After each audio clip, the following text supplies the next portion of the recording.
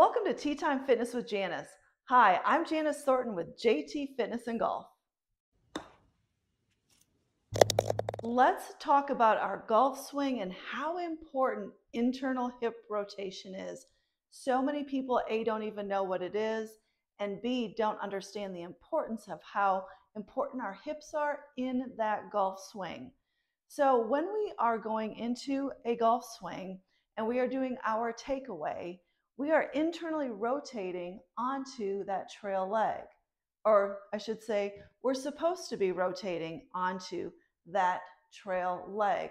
Now, what happens with a lot of people, and I'm going to include myself on this one, is sometimes we get into a sway or we're going to get into a slide.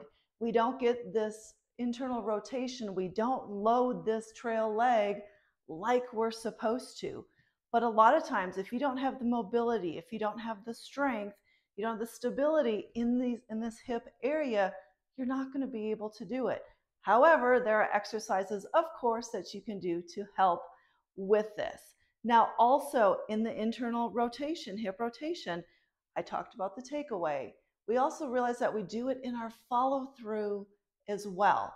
So we want to make sure that we can equally internal rotate on both sides.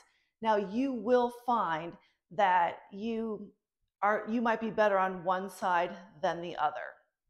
Let's go ahead, get into the exercises that can help you with internal hip rotation. With this exercise, we are actually going to just mimic our golf swing. I want you to get into a golf posture and then load that trail leg. So you're going to load, you're going to rotate and put all the weight onto, or the majority of your weight onto that trail leg.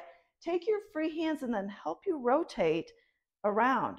Now, if you want, you can extend your leg up, slightly bend, just get some stretching and turning in this position, doing that exercise. And of course, make sure you do both sides. You want to go, because obviously we follow through and we want to get into our lead leg and rotate and come back. I would practice doing this 6 to 8 times on each side. Feels actually really good when you get yourself into that hip and just allow yourself to turn and come back. So practice both sides, do 6 to 8 reps on each side in a couple of sets.